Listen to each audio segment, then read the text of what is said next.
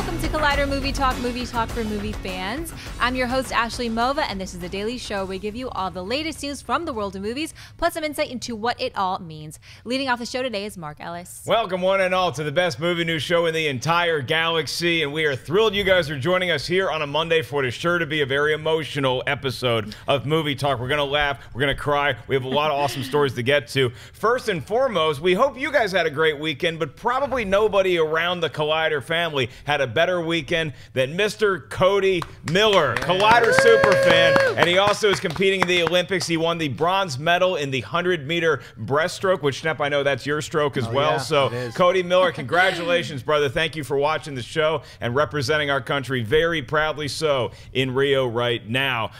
Speaking of Superman, we have a breaking news scoop to give you guys about that dude. The Man of Steel apparently is being ramped into production for Man of Steel 2. This coming to us from a report on The Wrap from Humberto Gonzalez, our buddy, and he mentions that not only is that going to be a priority, they're now actively in production for Man of Steel 2, and it's one of the top things that the DC brass wants to get to sooner rather than later. Schnepp, we just read this thing this morning at our pre-production meeting. What do you think about this? It's great. It's just like, why didn't they announce this in 2012 after Man of Steel? It's like, so we're really we're lighting a fire under our ass. It's 2000, towards the end of 2016. I think it's finally time to do Man of Steel 2. I'll take it. Any good news about seeing a sequel to the Man of Steel, I'll take it. I think it's high time that they actually lock down a release date for Man of Steel 2, whatever you're going to call it. Just call it Superman, whatever, and the Batman, lock that stuff down. We know there's an October and November date that DC is just floating around at some superhero films that they're going to release. I think it's those two. I'm excited to hear this news. Thank you, Humberto. The hot scoop is with us. Kristian, there's an early October 2018 release date and a November 2019 release date that are still untitled DC projects. You're getting awful twitchy over here. You look excitable. Is one of these going to be Man of Steel 2? And I'm Kristian Harloff. Yep. Thank you, Ashley. So yeah, I was waiting to do the introduction still after the Man of Steel. You can do mine later. Yeah, cool. And Jon Schnepp. I That's don't actually Mova over there. Hey, Yeah, hey do guys. that one. I don't know what's going to happen as far as where they are definitely, they've had this timed out and placed out for a while. They just happened to announce it now. What I do think is that you know, you definitely have Batman v Superman spoiler by Man of Steel 2 announced. I mean, not like anyone saw that and said, well, duh. It's just I think that the end of that movie could have been handled a little differently if you were going to definitely just announce Man of Steel 2 and then want to see. It's the one that I happen to like Man of Steel the best. I'm a big fan of that film, so I want to see the continuation of Superman's story about how he's dealing with being this figure now on Earth, especially after all the events that have happened through Batman v Superman. And Batman v Superman especially. So all this stuff. So I love the idea that we're getting a sequel, Man of Steel. And it's also to hear how enthusiastic Henry Cavill in general is about playing this character, how long he wants to play this character. Please give me more. I hope that they announce a Man of Steel 3 because I really want to see his story continue. I'm a big fan of Superman. He's my favorite superhero, so please continue. It makes sense that they would want to do this. I understand why they did Batman versus Superman next after Man of Steel. They really, I think that their hand got forced a little bit by everything that was going on, not just in the Marvel Universe, but by the reactions to Man of Steel. They wanted to get all of their great characters into a movie and announce that this is the DC Universe going forward. So I understand it, and I think that going forward from that, they definitely want Superman to be playing a big role, not only in Justice League, probably Part 2, but also have him continue his standalone franchise. So this all makes sense to me. Ashley, who's joining me on the panel today? Oh, okay. Well, Jon Schnepp's here. Hey, everybody. What's going on? Feels like we're already into the show, but I want to say one thing since we're back at me right now. Star Trek Beyond. If you have not seen Star Trek Beyond yet, go see that right now in the theater right after you finish watching Movie Talk because it is amazing. It's fun. I was blown away at how much fun I had. I take back everything I said about that Sabotage music video because, man, did they set it up in such a great way in the actual film. Simon Pegg, thank you. Justin Lin, thank you. I could not believe how much I enjoyed that film. Well, I still haven't seen it, but Ashley, our other panelist, just saw another movie that he really loved this weekend. He also happens to be the host of Jedi Council, Kristian Harloff. It's a great setup, guys. Sing Street was great. I would probably put it in my top 2 of the year so far. I saw it this weekend. Love that movie. If you haven't seen Sing Street, you can see it now. It's on demand. It's on Blu-ray. It's absolutely incredible. And I saw The Lobster.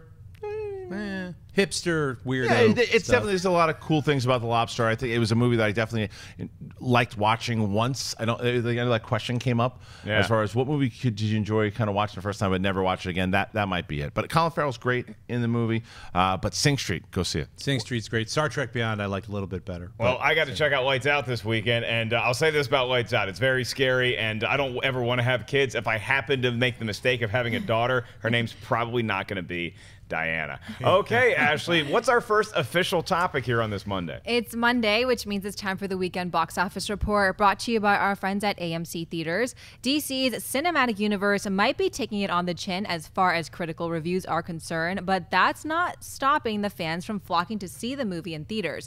Suicide Squad, the David Ayer-directed epic featuring the worst heroes ever, opened to a record-breaking $135.1 million at the box office for an easy number 1. Suicide Squad now holds the largest August opening weekend ever, topping Guardians of the Galaxy's $94.3 million from 2014. The film also had the largest August opening day with $65.2 million, which included the largest August Thursday preview total of $20.5 million. In the number 2 spot comes Universal's Jason Bourne, pulling in an estimated $22.7 million, dropping 61.6% after taking the top spot of last weekend's box office. Bad Moms took the number 3 spot with $14.2 million, dropping only 40.4%, bringing the $20 million budget comedy to $51 million domestic.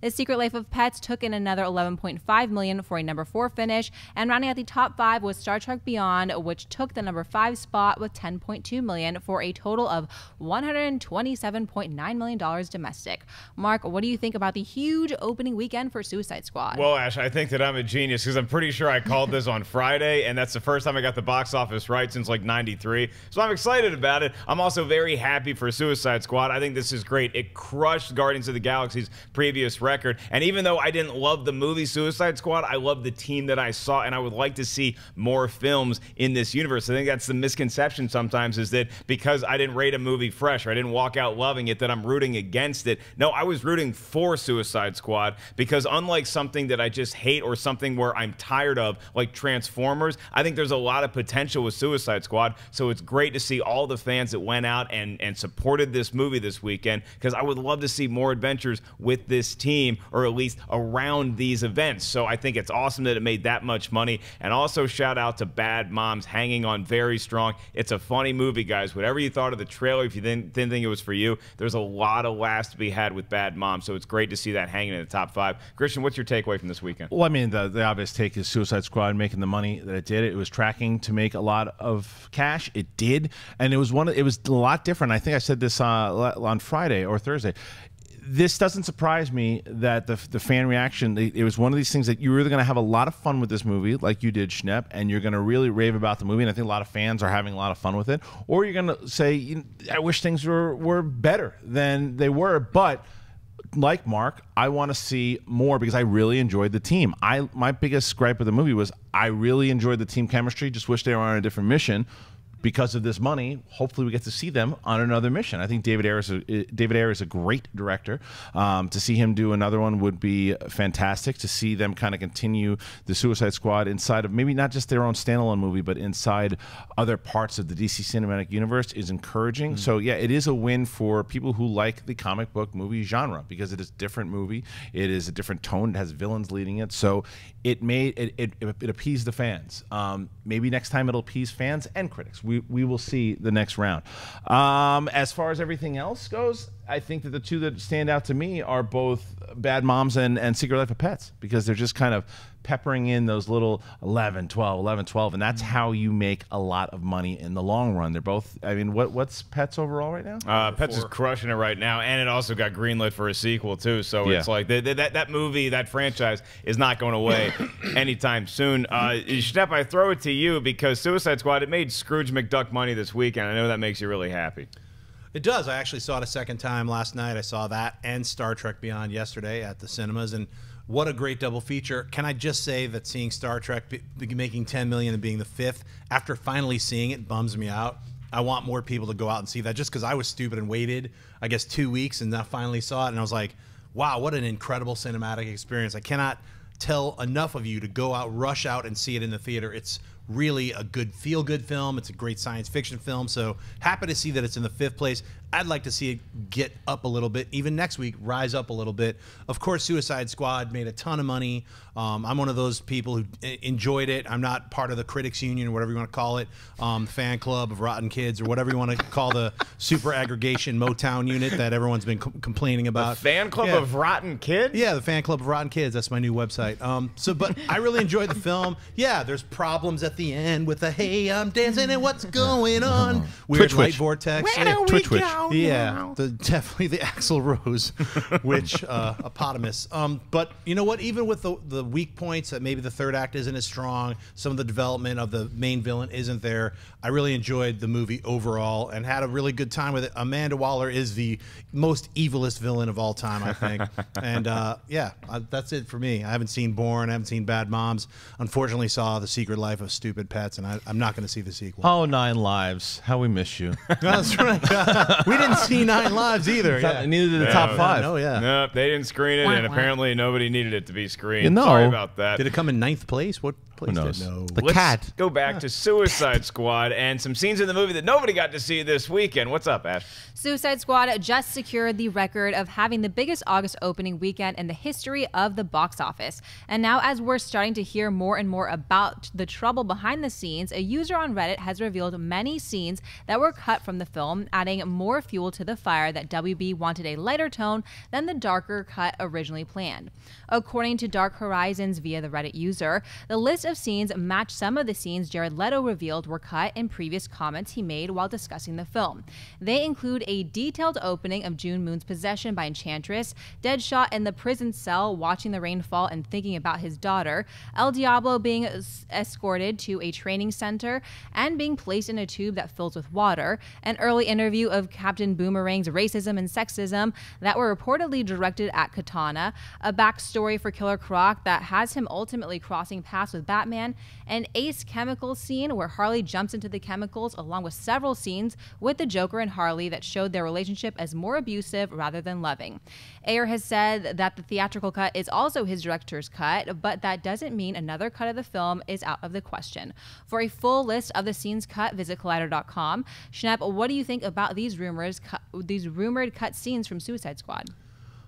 You know, obviously they're rumors. I mean, all of these sequences are put together by anyone could have guessed these by watching the trailers. It's just almost 85% of everything that's on that list are clips that are in the movie trailers or, you know, behind the scenes, the featurettes that we've seen already. So someone is just kind of saying all these deleted scenes, you know, they compromised the film and they should have been in the movie. It's like, well, a lot of deleted scenes just aren't in the film. Like the one mentioning Harley jumping into the vat of Ace chemicals, that's in the movie. It was just perhaps a little bit longer. They probably had a longer sequence with the Joker and Harley Quinn at the very beginning when she's still Harley Quinzel. It seems like a lot of that stuff got kind of chopped down in order to make that kind of like introductory scene for all of the main characters.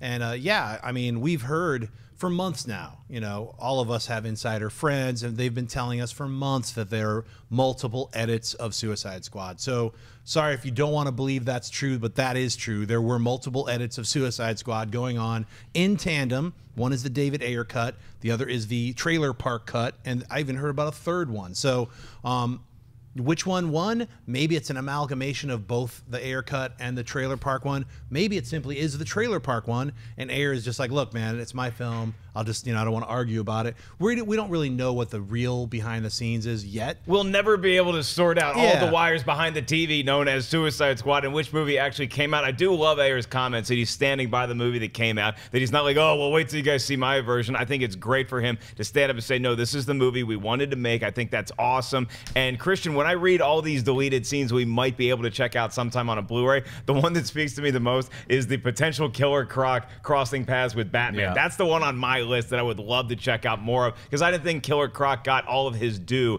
in the theatrical version. Which one of these scenes gets your goat? That's the one, because for me, it goes back to that David Ayer comment when they were talking about how they all kind of see Batman in this one light. It's with the exception of one other person who wasn't really caught by Batman. I don't want to spoil it, but they, you know, the fact that we're going to see that, or we could see that, and I also think that, you know, I know some people, and Mark, you had expressed that you're getting a little tired of the second cut why just make one cut, pick it? Because now they're going to say, oh, there's another cut that you can watch. I think it makes sense to them to if they have a longer cut, the fans are going to want to see it. The fans are going to want to watch it. I happen to like the other cuts too, because I happen to, it's a matter of, for me, if they put together these new scenes, because for me, I really like the Batman v Superman Ultimate Edition cut. I don't think that Zack Snyder should have went and strived for a 3-hour movie in the first place, but the fact is he did, and the 3-hour movie to me works a lot better than even the original cut, and I like the original cut. So I want to see what this new, or this version with these new scenes, or maybe a darker tone could look like, and I think it's fun. It'll be fun for fans to kind of compare the two. So I don't hate the idea of director's cuts. What I hate is that the weekend after the movie comes out, the studio's saying, "Oh, wait till you guys see the real movie we wanted to release." But I they're think not that's doing total that. BS. They're not doing that. They're not doing it here, and I'm happy. There isn't about going to be a No, I know. We're all on the same page. We're having a good time today. I would like to see what it was. So, but I'm going to be okay when the Blu-ray comes out and they have if they do have a lot of these scenes. Ayer went on record and said, "Look, there's a lot of stuff that got cut out. You're going to see that in the deleted scenes. There's over 10 minutes of stuff that got cut out. So all those scenes that we're talking about that were in the trailers, like the Joker's extra lines and maybe an extended Harley Quinn Joker scene, things like that, they're going to be in the deleted scenes. Do we have to see them integrated into the movie to make it better? Not to me. So." All right, well, Ashley, we mentioned our boy Cody Miller crushing the Olympics already. Somebody else we might see at the Olympics later on this week is... Jyn Erso is coming to the Rio Olympics. As revealed in a new commercial from Disney and Lucasfilm, the next trailer for Rogue One, A Star Wars Story, will air this Thursday during the Summer Games coverage on NBC. The announcement spot featuring footage from the previous trailer was caught by a Twitter user and posted online, after which Lucasfilm confirmed the trailer debut in a tweet. It's unclear exactly what we'll see, but the film's panel hosted by Gwendolyn Christie during Star Wars Celebration Europe screened footage that, among other things, revealed Darth Vader's big screen return. Rogue One, directed by Godzilla's Gareth Edwards, is set in the years between Star Wars Revenge of the Sith and Star Wars A New Hope.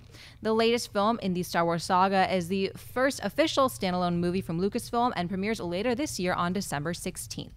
Kristian, what do you think we'll see in this new trailer for Rogue One? Well, I think we get a little bit more of the story for sure, and I also think that we talked about this on Council. This made sense that this was going to happen this week, because not only for the Olympics, but Pete's Dragon comes out, and it's Disney's big release. They're going to show it in the theater, so it made sense that it was coming out this week, and they kind of had to at this point, because it's like, where's the trailer? Had some dope on Twitter going, they're following the same exact marketing that they did for Force Awakens. Not even close. They're not following the same. Now they're starting to get into it by doing, this trailer. By having this full trailer, we're going to get the story. We're definitely going to see Vader, and you have to see Vader. It is crucial to see Vader. I don't agree with anyone that says that, oh, we got to just tease it out and then you see him in the theater. It makes no sense to do that for this thing alone. There are still some people 5 months out that have no idea that this is not attached to The Force Awakens. There are some people out there, and I think it was someone on Twitter that was saying that their girlfriend was watching, like, why did they recast Rey?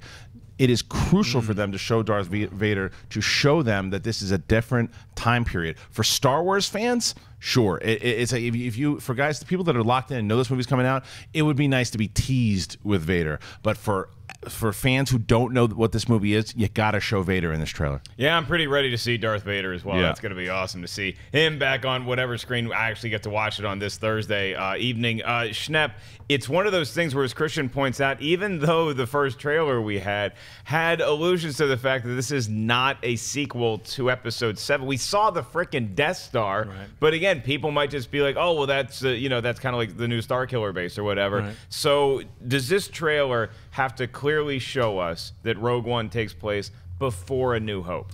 I think so. I mean, a lot of people, remember there was a Death Star in Force Awakens, like you said. So they're like, oh, there's another Death Star. It's like, I think they need to allude to maybe Grand Moff Tarkin as well as Darth Vader, just to get people on the same.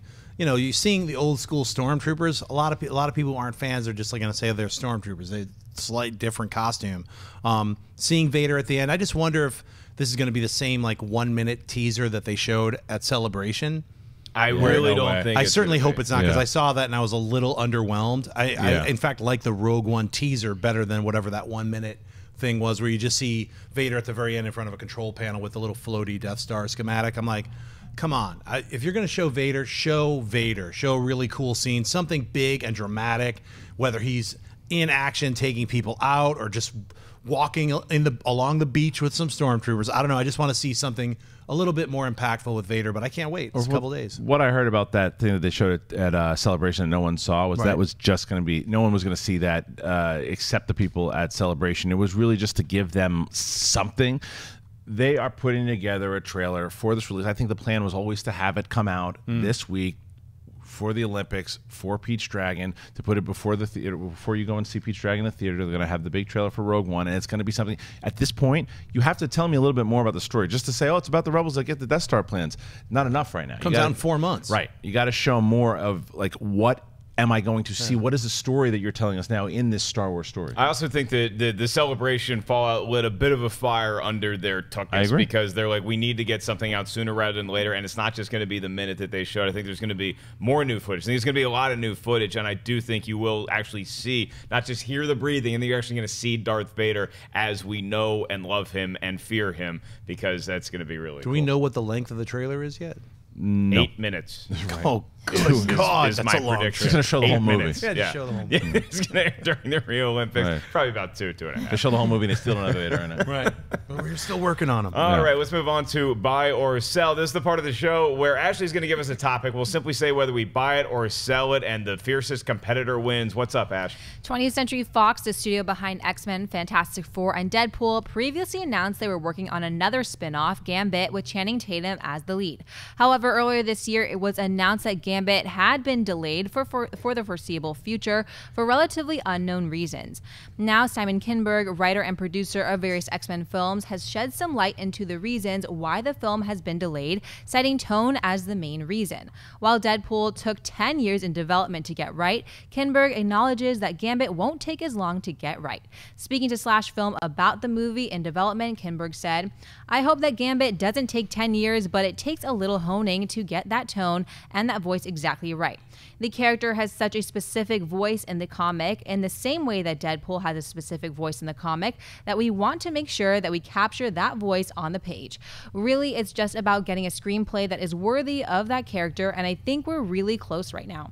Gambit has yet to be officially dated for release, but up next we'll see Wolverine 3 on March 3rd, 2017, followed by unannounced X-Men films on October 6, 2017, March 2nd, 2018, and June 29, 2018.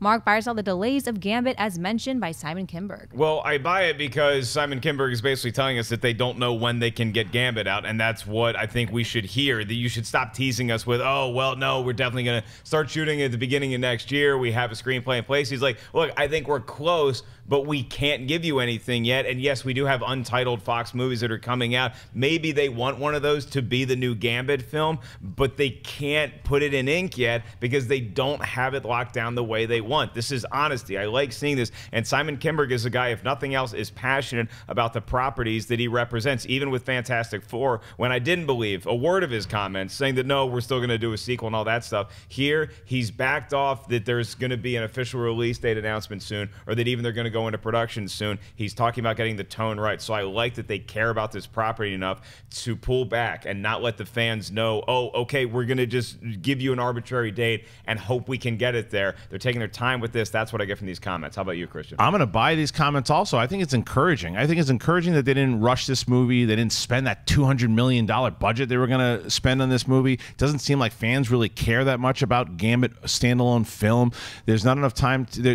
Hasn't been enough time to develop this character inside the X-Men universe, and to put it out there was a potential disaster. So the fact that he's being honest, saying, we don't know yet, it's something we want to do. I mean, that's honest, like you're saying. They want to do this character. I don't think Tatum's ever going to play the character. I think by the time they get this character done, it's going to be someone completely different. I think that they're going to do it right. I think that they finally have a lock on the X-Men franchise with the addition of Deadpool now. They're going to take care of it. I think that's exactly why Gambit got the kick in the ass, is because it was a matter of that Deadpool did so well. Like, wait, we're at such a high here. Even though Apocalypse didn't crush what they wanted to do, it still did okay. They're still on a high. So let's wait. Introduce Gambit, if you're going to introduce him at all, in one of the movies that have already proven itself. See how the fans respond to him. And I think that it's possible down the line, but I love the comments. I think it makes a lot of sense. Too early buy, Schnepp. Totally sell this. This is the biggest backpedaling I've heard yet from Simon Kinberg. I don't know what you guys are reading. I read the same thing, and it's like, why even bother announcing a movie for a year and a half, having 2 different directors setting actual release dates and building sets in New Orleans if your script sucks? And then you have to go back and backpedal, which is what has been going on for the last year, whether first we hear that Gambit's not going to be shot, it's going to be pushed back. Now we're hearing like, oh, we need to work on the script for maybe another, oh, hope it's not 10 years. We need to make it right for like Deadpool. Well, Deadpool was announced and they got it done in a year. That's called filmmaking. This is called backpedaling, unsure weirdness. Like, look, maybe the script did suck, but they were going to go ahead and spend $150 million anyway.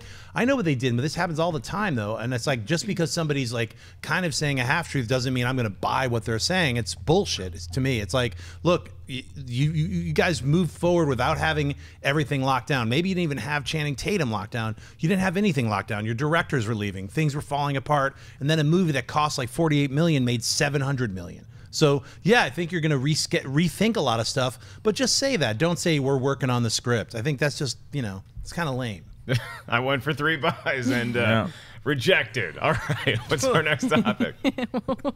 When the initial announcement that the Star Wars spin-off Rogue One would be set between episodes 3 and 4, fans of the sci-fi saga began wondering which classic characters would appear in the film. While Lucasfilm president Kathleen Kennedy ruled out appearances by a young Han Solo and Hayden Christensen as Darth Vader, a few other familiar faces have been confirmed to appear from the prequels, most notably that of actor Genevieve O'Reilly, who will reprise her role as Mon Mothma from the prequels. Now, another actor has been confirmed. Speaking on the talk, Jimmy Smits confirmed he will be back as Bail Organa, Princess Leia's adopted father. While playing coy about his answer, Smits was happy to mention he has a small part that will just be a minor cameo. Eagle-eyed fans already figured Smits was in the movie when his role was briefly identified during the behind-the-scenes snippet released during Star Wars Celebrations. Whether his role truly is a minor cameo or will have a lot more to it, it remains to be seen when Rogue One, A Star Wars Story hits theaters this December 16th. Schnepp, buy or sell the return of Jimmy Smits' Bail Organa in Rogue One? Well, I totally buy it because Kristian showed it to me last week. He was like, Schnepp, come here. And he just scrolled through that clip and was like, look, there he is. I was like, oh my God, you're right. That's Jimmy Smits. Had to admit it. I love the scene from, I think it was called The Walk or The Talk or whatever that morning show is, where they show that actual same clip that you showed me, and like, you know, they just step through, and he's like, people have way too much time on their hands. Come on, guys. He was like, admittedly, he was busted. There he is, looking at himself. He's like, hey, it's a cameo. You know, he just said it in such a nice way. It's like, yeah, the Jimmy Smits is going to be in it, just like it's a cameo. I totally buy it. He's always kind of the coolest guy in the room, and so I buy that. I don't think he's going to have a huge part in Rogue One, but I do buy that he's going to make an appearance in there. It might not just be for one scene, or it might be for a couple of those like corporate conglomeration, or we all going to put our heads together and find out how to get these Death Star plans. But it seems like from that teaser trailer that we saw already, Kristian, Mon Mothma is running the ship as far as here's what we're going to do, here's how we're getting the plans, and then Jimmy Smits might pop in there to be like, yeah, think it's a good idea. How about you? I think there's a little bit more. I definitely buy it. I think that the whole reason, a lot of things that they're going to do in Rogue One is to really emotionally tie you into so much more that happens when Episode 4, when you rewatch it. How emotionally connected will you be if right before, like towards the end of the movie, he's like, all right, and we'll meet back on Alderaan. And when you have when you have him say that, and you know that he's going to be on Alderaan, and you see him for that minute, and it does connect now all the tissue. Yeah, it makes sense that he's going to be in it, and it is a cameo, but it also ties us into the fact that now we know when we watch Alderaan blow up in Episode 4, spoiler, that you know that scene is going to mean so much, even if it is a glorified cameo. Yeah, he like gives the keys to the Corellian Corvette to his daughter, and he's like, "Oh yeah, okay, here you go, have fun racing. You got the plans, I trust you." And then, well, we know what happened from there, but we got a pretty sweet trilogy out of it, so all's fair in love and war. Okay, what's our next topic? Marvel and Disney have released the first TV spot for Doctor Strange, starring Benedict Cumberbatch as the Sorcerer Supreme. In the spot are a few new scenes that can be picked out, including a bit more of Mads Mikkelsen's villain attacking the city, with the main focus still on Strange's introduction to the world of magical powers and his spiritual enlightenment. Doctor Strange stars Cumberbatch as Doctor Strange, along with Tilda Swinton, Rachel McAdams, Benedict Wong, and Mads Mikkelsen. The film opens in theaters this November 4th. Kristian, buy or sell the first TV spot for Doctor Strange? I will. It's hard. I'm gonna buy You're it. sighing. Well, the thing is, I'm buying the footage. I'm selling the movie guy's voice. It doesn't work in this spot. It just doesn't work. It's like, Doctor Strange coming in IMAX. Like, I was just invested in everything I was seeing here. Get out of here. I love that guy, and it's you know, it's an iconic voice. You know, you hear it, but it didn't work, and it just shows to even more when they had that Hologram to King movie, when they did the whole thing. It just doesn't work anymore. Right. It's still interesting to hear and fun because of nostalgia purposes, but the particular trailer, the stuff that we saw, the footage, yeah, it looks great. I buy it. I can't wait to see Doctor Strange. It was a lot of the same stuff that we saw at Comic-Con, but this trailer is like, coming out at IMAX. Oh, see it on the screen. It's like, no, just let me see. Let me get invested. And they speed him up a little bit. It too. was. Like So I didn't like the trailer in that aspect, but the stuff that we actually see and the story itself, yeah, then I buy that. So I'm buy and sell the movie guy. I'll buy the trailer. Yeah, I mean, I like the footage. I think it's a great TV spot because, again, especially with a TV spot, you really want to sell the movie to people who haven't been previously introduced to what's coming out in theaters. I think this does that magnificently. So in the late '80s, Schnepp, you had the advent of the trailer with the movie voice. In a World, Mark Ellis. The In a World guy started coming to prominence in the late '90s, and then in the early 2000s, Pablo Francisco had a great bit about it, and then he actually passed away about 5 or 6 years ago, I believe. And so now it seems like maybe even just for TV trailers, you're still trying to emulate that classic voice. What do you think about the voice and about the trailer? You know what? To me, it didn't bother me as much as it did Kristian. I buy the trailer, and I buy the little guy at the end, the sped up, like, coming in IMAX, but like, really quickly, just trying to get that information out, I'm sure.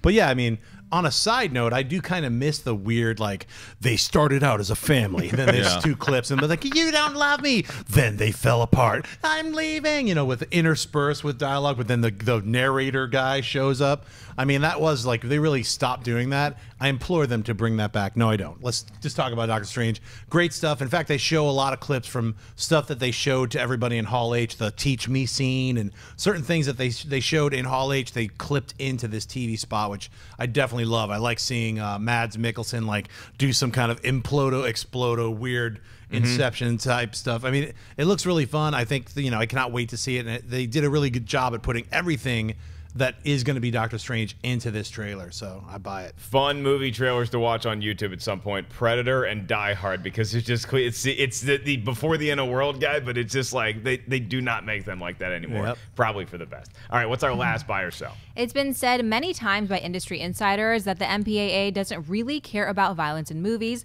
as long as it's bloodless. You can usually pack as much violence as you want into your movie and get away with a PG-13.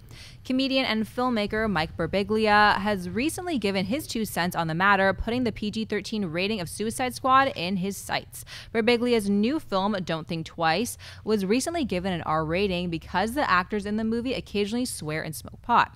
The official reason given for the rating includes language and some drug use. Some are saying that's a low blow for a movie that is perfectly acceptable for the 14 and over set, all of whom will be able to buy tickets to see Suicide Squad, which earned its PG-13 rating despite containing a large amount of violence and gunplay. Birbiglia made his thoughts known on Twitter, saying, "Suicide Squad has machine gun killings and bombings and got a PG-13 rating. Don't Think Twice gets an R because adults smoke pot. Confusing." Director Judd Apatow then jumped into the discussion, responding to the tweet and saying, "Studios own the ratings board. Violence sells, so they make pot and sex a scary thing, so they seem caring." This conversation shines a light on a bigger discussion many have regarding the MPAA ratings, which many consider to be outdated and only benefiting the studio marketing division rather than moviegoers. Mark, buy or sell the comments made by Birbiglia and Judd Apatow? I totally buy what Mike and Judd are telling us, that the MPAA, for whatever reason, they don't regard violence in the same way, particularly language, too. Like, there's just this golden rule that will never go away with the MPAA, that if you have 2 or more F-bombs in a movie, it's automatically rated R. Like, are you kidding me? Did you see Suicide Squad? How violent that movie is? It's crazy that would be rated PG-13, and something like Don't Think Twice, which has a little bit of drug use and some F-bombs, would be rated R. It's so stupid, and what it is, it's outdated. And they mention as much in their comments, where I understand that, and I think it's a good thing that there's a guide for parents out there, for people, for whoever's the governing bodies of a town are, that, oh, you can go see this movie for this age, but maybe you're not old enough. I understand that. I get the mission, but it seems, Kristian, as we go further and further with this, that these ratings are not working, are not serving their purpose anymore. I buy it, but I feel like we've been having this conversation about the MPAA ever. It's like it's beyond ridiculous, and whether it's an American thing too, that like nudity and sex gets rated R. It's like, I mean, come on. It's certain things, depending on what it is, like you can shoot up. If the beginning of Jack Reacher, when you look at the beginning of that movie, and Jack Reacher's, that might be actually R. Is that movie R or is it PG-13? I can't remember. Searching. Or it was Bourne. One of these, it was like a really intense kind of shoot 'em up, and you could see where it could be a disturbing thing, but then you look at a particular F-bomb that's thrown out, or nudity, and then they throw R, to American Pie or whatever it might be, and it's outdated. It really is. It just depends on what they're looking at, and I think it's just a matter of society. It's a matter of culture, and it's a matter of I don't know, morals. I don't know. Yeah. It's really hard. It's been going on for a very long time, but I agree with what you said and what they said. It's just outdated. Jason Bourne and Jack Reacher, both PG-13 films. Schnepp, pretty silly. Pretty darn silly. I think the MPAA has got to go through a major reform. I think it's very puritanical. They might as well call it the Pilgrim Squad. I mean, it's literally very much like church and state kind of run. It's got a lot of people who are like ultra religious in charge of like making decisions as far as creativity, which really don't go hand in hand. So I've been against the MPAA for a while. You guys do yourself a favor and watch the documentary "This Movie Is Not Yet Rated." I believe that's what it's called. It's all about the MPAA. Check it out; it'll upset you. So, I think they should really all of the studios should get together and kind of force the MPAA to redo their rating system. Yeah, I think we're starting to realize, too, around the world that violence is a lot more harmful than nudity or sex or drug use or anything else. So maybe we should factor that in consideration going forward with the MPAA's ratings. I don't necessarily want Suicide Squad to be rated R, by the way. I like that. I think it's a fair PG-13, but it's like, come on, you drop a couple F-bombs. The kids are doing improv. Let them have their fun. All right, now we move on to our own Wendy Lee, who's been monitoring the chat room thus far, watching all you guys in your little blurbs. Now, Wendy, I do want to talk about the rating thing because I'm sure that's going to get a lot of people talking. But let's go back to the box office of Suicide Squad. What are the fans saying? Well, some are already speculating that Suicide Squad is going to fall hard next weekend, and that it only did well because it didn't have much competition. Fatty Like says, Suicide Squad did much better than I expected, though I thought that it wouldn't even hit 100 million because of the bad reviews. And Sanity is Radical says Suicide Squad had infinite potentials, wonderful characters wasted on one of the weakest stories I've ever seen from DC. And moving on to our buy or sell section, talking about the MPAA rating. Well, so our chat can never agree on DC or Marvel, but they can agree that the rating is super outdated, and when will we see a change? B. Zerger says, I could never figure out whether the MPAA is made of bored housewives or stick up the butt Puritans. I agree with some of that, but I also think that Suicide Squad is not going to have the drop-off that a lot of people are expecting. No, I don't think it will at all. Nope. Look at the competition it has coming out. It did pretty well to go up against Jason Bourne, Star Trek, and completely annihilate those, even though they were in their second or third week of release. But this weekend, you got Sausage Party, Pete's Dragon, Florence Foster Jenkins. Sausage Party might be the best competitor to Suicide Squad. I think Suicide Squad has got a great chance to be #1 again. I think it definitely will be #1 again. And the thing is, August is the magic month if you can get it right. Apes did it. Guardians did it. And now Suicide Squad. If you can hit in that first week in August, you've got a gold mine because there will definitely be people that will be going back, and because everyone's talking about it, it's a different spot than even March. It's a different spot than the heart of August. I mean, heart of June and July. That's hard to do, but if you can hit in August, you've got a good chance to have a mega hit, and it looks like they have one. And speaking of the ratings board, Sausage Party coming out this weekend. That's a movie that should definitely be rated R. Yes. And Pete's Dragon has a naked dragon through the whole thing, so take that for what it's worth. All right, let's move on to mailbag. We want to remind you guys that at the end of the show, we're going to save a little bit of time for your live Twitter questions. Go ahead and tweet us right now at Collider Video. In the meantime, let's go to mailbag, where you guys can email us your questions any time. We'll answer them here or on our weekend shows. Mailbag, collidervideo@gmail.com is where you want to send your queries. What do we got today, Ashley? Orlando Orego writes, hey guys, I love all the new shows. My question may need to be explained to fans that may not know what I am about to ask. So I was wondering about the Flash movie and the bad reception DC movies are getting. Do you think Flashpoint can fix the DC movie universe? With the critics not liking B vs. S and Suicide Squad, it would be smart for WB to just reset the universe. I understand that Wonder Woman and Justice League coming out, but Flash could fix the problems with what's happening with the universe. And in 2018, we will have solo movies for Aquaman, Batman, and finally a Man of Steel 2. What do you guys think? Thanks for taking my question. I think that it's way too much potential to punt on what DC has building on what they have going forward. Regardless of what you think about Zack Snyder, I think that there's so much goodness in the future of DC that you don't pull the plug on this thing, even though you might have an out with Flashpoint. So, Schnepp, can you explain to our fans really quick what that would entail? Yeah, Flashpoint, if they do that with the Flash, it's basically him discovering all these alternate worlds and possibly being able to smash them all together. Like in the Flashpoint, only he was aware that the past really existed when they created this brand new universe. So I don't think they're going to do that. I think if they were going to do anything like that, it would be to show that there's these alternate worlds that exist, and they would be able to show the DC television world or the CW world coexisting at the same time as the DC cinematic universe.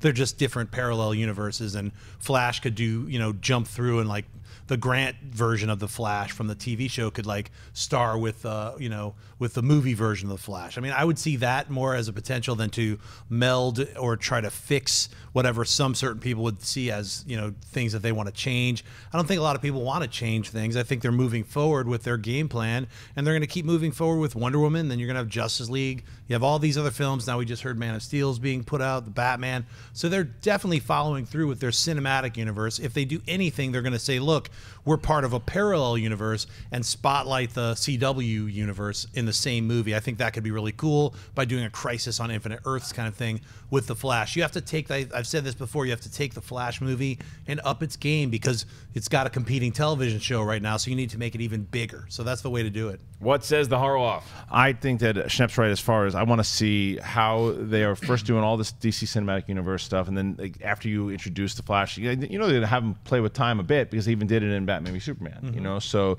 if they're able to do it down the line after they've kind of connected everybody, I'd be okay with it. I think it'd be kind of cool if they did Flashpoint. Then it's like Star Trek, where like you could have the old meeting the new, so Adam West's Batman could come in and like pitch in with Ben Affleck's Batman. That's the movie I think we all want to see. Yeah. All right, let's move on to live Twitter questions. We saved some time for a couple Twitter questions. Ash, we'll do 2 today, making it even 2. Right. What's up first? Alan Reed writes, which character death was satisfying to you? Spoiler alert. Which character death in anything ever was satisfying to me? Like, Yep. yeah. Oh, boy, that's a lot of character deaths we're talking about. All right, I'm going to stick one out right away. Roy Batty in Blade Runner. Satisfying, sad, emotional, had to happen. Okay, I'm going to go with one that it really upset me at the time. And because I didn't see this movie until like way after everybody else had seen it, but it didn't get spoiled for me, is I was so with $1 Million Baby. I was so with watching it, and I hated the ending at the time. Right. And then it made more sense to me going on. So even though it's probably the reason why I won't go back and watch that movie again, I think it makes sense. And I think that just to close the circle of life that we get, sometimes you do need even the dog to die with like an Old Yeller situation or a Marley and Me. It's as sad as it is. It's closing the circle and making everything complete. Kristian, I know you're a big Mufasa fan. Yeah, no, I got 3. I got 2 by the same actor, which is Al Pacino.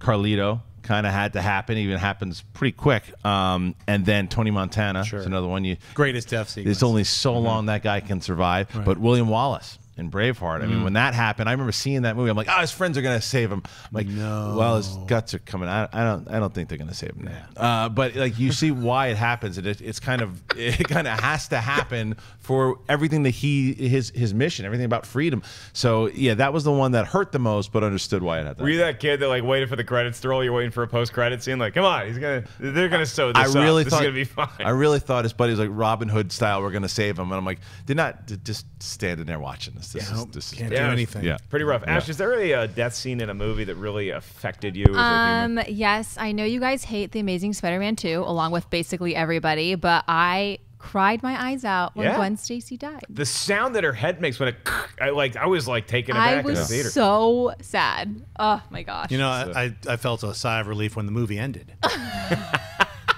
So you were happy when she died, basically. Yeah. You were satisfied with it. Glad you guys are sitting on opposite ends of the table. All right, let's do one more Twitter question. Mark writes, what movie review have you given that brought you the most fan backlash? Oh boy, there's been a number of them. Suicide Squad didn't help matters. Batman vs. Superman didn't help matters. Man of Steel didn't help matters for me. I'm gonna go with two that stick in my head. Is Mirror Mirror, which I really enjoyed, and apparently people didn't care. And the other one is actually the opposite, where I loved the movie and I got a lot of hate for it. Was 13 Hours. It wasn't that you loved it. 13 hours? It was that you gave it. I loved it. You gave it the score.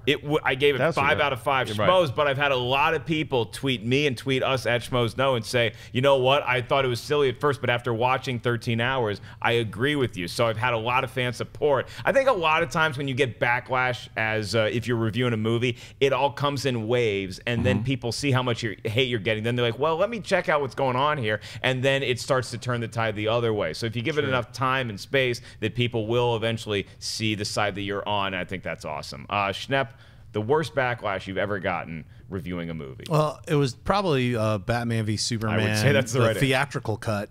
Just because, and I stand by it. I still think that version of the film is pretty bad. It doesn't make sense, and a lot of people were trying to explain it to me. I remember in some of the look, this is the story. It's like I never had a problem with the story. I completely understood the story.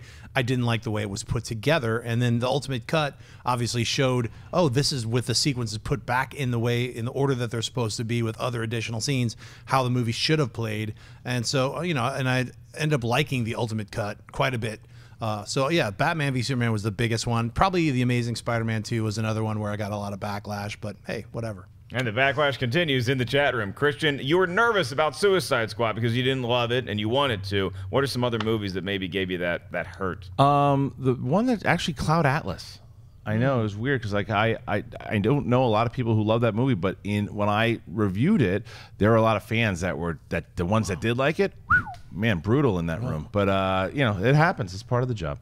Yeah, it's part of the job, and this is the best part of the job because we get to hear from you guys. So make sure y'all comment on this vid right now. You're still going strong in the live chat room. Let us know your talk on all of the movie stories that we just yapped about. I want to thank everybody that helped us pull off this production here today, both behind the camera and up front here at the table with me. First and foremost, our own Wendy Lee. Where can everybody find you online, Wendy? You can find me on Twitter, Instagram, and Snapchat at Wendy Lee Zaney. And Mr. Jon Schnepp, I did such a good job introing you today. Hey. And now the outro. Where can everybody find you? The outro is at Jon Schnepp.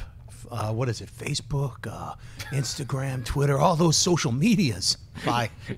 You sound like a mad scientist who That's just right. invented all of them. I You can also just check came up out with all Schnepp's of them. show, There's also Collider Scoobily Heroes. Boobly and Collider Heroes tomorrow. And the host of Collider Jedi Council, that would be Kristian George Harloff. Where can everybody find you? Yeah, Twitter and Instagram, but Friday is the biggest rematch we have had so far. It's Scott Mance and John Roca, part 2. These two crazies go at it on Friday, and the winner advances into the Ultimate Schmoedown tournament. Who do you guys think is going to win? Right now, it's Roca by that much, the fans by that much. So I'm Star very Trek curious. versus Bespin. I know, Bespin. Poor Bespin. And Ashley Mova, where can everybody find you? Twitter, Instagram, Snapchat at Ashley Mova. Happy Monday, guys. Happy Monday, guys. Indeed. A lot of fun stuff coming your way right here at Collider Video all week. Make sure you guys check out our friends at AMC Theatres. That's where you go for all the box office and Showtime ticket information. Just go to amctheaters.com and bookmark collider.com. That's where we go for a lot of our movie news stories that we report to you guys each and every weekday. And I said subscribe here, so I'm sure you already did it. Thank you guys so much for joining us today. Oh, check us out on Goku, Roku, and Apple TV. Yeah. More on that tomorrow. Bye. Hey guys, if you like this video, click the thumbs up button. Also, make sure you subscribe to our YouTube channel. It'll help you stay up to date with everything we've got going on here at Collider.